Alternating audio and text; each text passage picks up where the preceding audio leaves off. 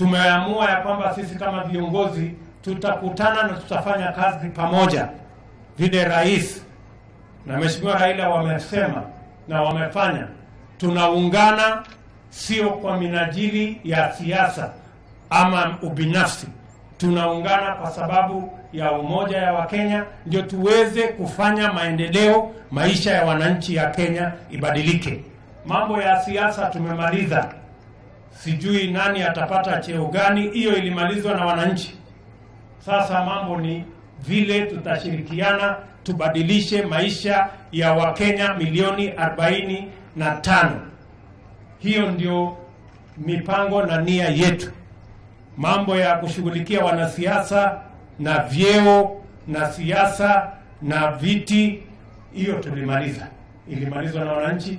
Sasa ni kuungana, tuende mbele.